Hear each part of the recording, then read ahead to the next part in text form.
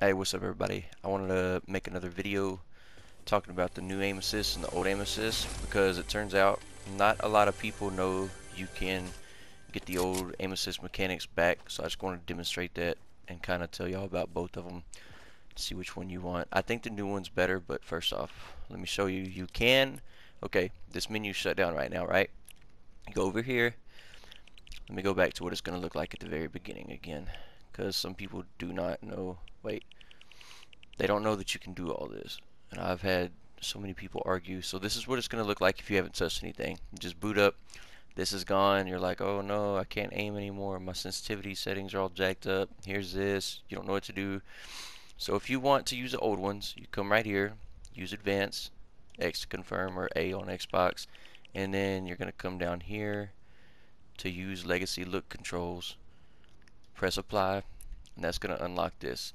And it doesn't only unlock it, you're gonna get the pool, see, just like you used to.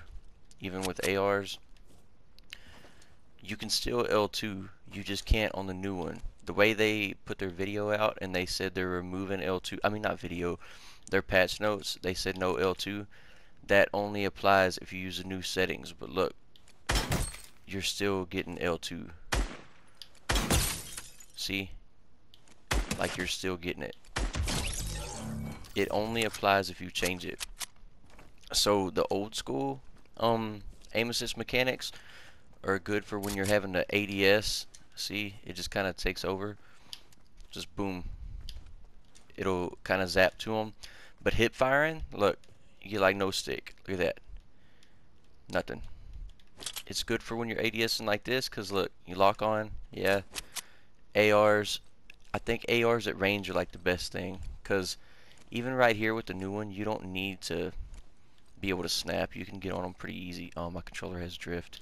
But see, so I think the old one is better for ARs. And I mean, maybe if you're box fighting, this could be good because you get that pull straight to their head. But what I've realized is most mouse and key like if you're going against mouse and key players, they don't ADS, and that's what makes them so good because they can, like, watch, if I jump around and try to spray like that, see, it's just not, it's not super easy to control like it is on the new one. I'm about to show y'all that. And then like this, hit fire shots. I mean, oh man, this is hard to demonstrate when my controller got drift. Anyway, you see what I'm saying? It doesn't stick on them or anything. And now let's go to the other one where you use the new one. So you're gonna go back down here,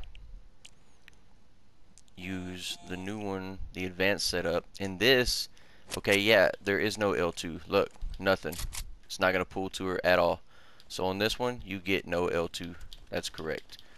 But everybody thinks it applies to both, but it doesn't. It's, you get two different aim assist mechanics. On Legacy, you get the old mechanics, and on this one, you get the new ones. But look at this. Look at that slowdown. It just makes flicking so easy because you can just, it just slows down right on their body. And I think, I'm not for sure, but it feels like if you have motion blur on, it slows even more. I don't know if that's for sure a deal, but it feels like it. Y'all might want to play around with that and see. But oh, my controller has such bad drift. And see, like what I was saying with hip firing, like look, it sticks. It's sticking. So you can do like a mouse and key now, and you can jump around and hip fire. And look, you just barely have to control it. Versus the other one, you can't jump around like that. You have to be stationary like this. And plus, tracking this one when they're in the air is like way better on this one. It just only thing's bad about the new one is if you're at range with the AR, it might take you a second to get on them because you don't get that pull. But once you're on them, I mean, plus when it's red, that tells you that you're not losing any damage from your guns. You're in range for the highest damage per shot. And like you can just, oh, I say you can flick and then I just whiff. This controller's got terrible drift though, by the way, like no joke. But it just sticks on them and you can time it better.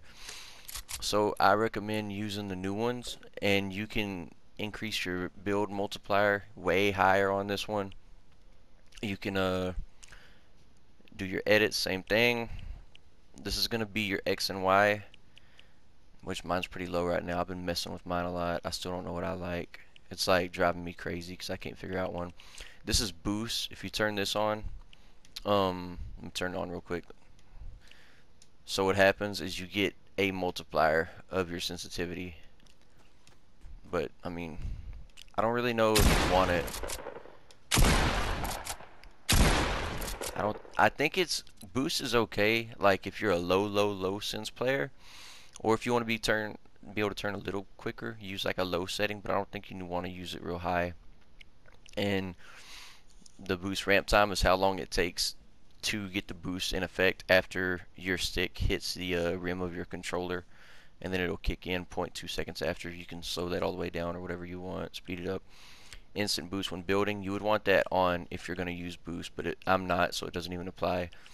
Right here, see, I put a little boost on here because I run a low ADS, so it does boost after I hit it all the way to the rim. Look, dampening time, that's how long it takes for your controller to reach your sensitivity to reach the top speed after moving it. So I put that as 0. It feels better. Feels a lot better. Look, input curve, there's been a lot of talk about this. Let me just try to show. Alright, so oh my god, it's so weird.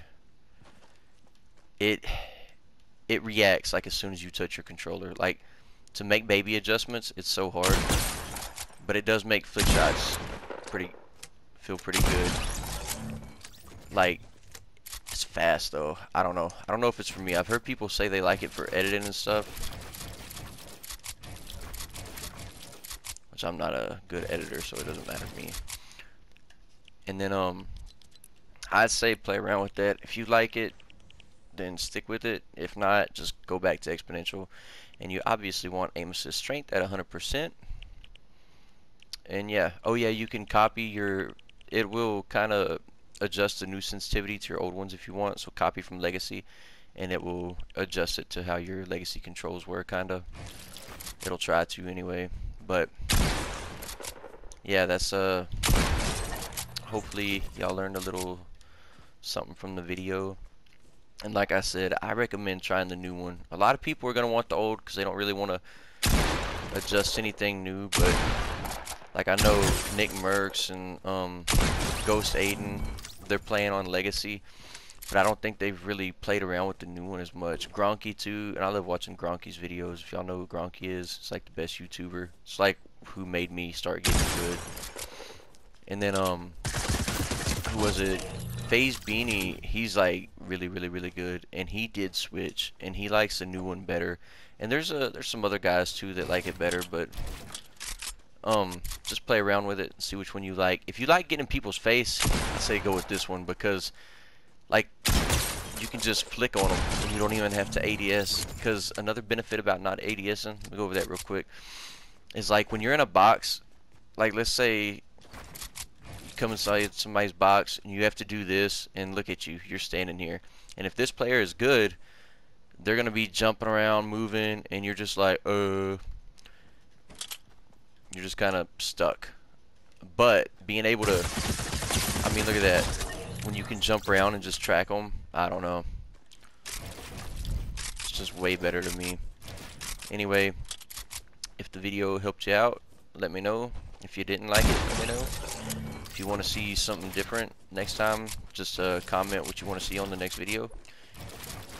I'm probably going to mess around and try to get some clips on the new one again. I just had a video the other day where I was playing around on a new one, just messing around with some flick shots and Rumble. Oh yeah, that's what I was going to say too. So to find your sensitivity and stuff, pick up a pump, AR, SMG, and mainly use your pump and SMG and just land on people. And just find a good sense that you can control and beam them like that. Like, a Rumble is a good training tool. You can practice new sensitivity, new building techniques, new all that. So just go figure out which one works better for you. And let me know, do you play on Legacy or do you play on the advanced settings and settings, sensitivity, aim assist, whatever. So yeah, it's different settings, it's different sensitivity, and it's a different aim assist when you switch. You can use whichever one you want. Why didn't it spawn back up? Okay. Alright, I'm out. I will catch y'all next time. And if you want to watch me live, I stream on Twitch under JD Gatlin. I got a face cam, pretty funny squad. We're not crazy good, but we're alright. And I will be streaming the live event on Twitch if y'all want to watch that with me. Alright, everybody have a good one. Peace out.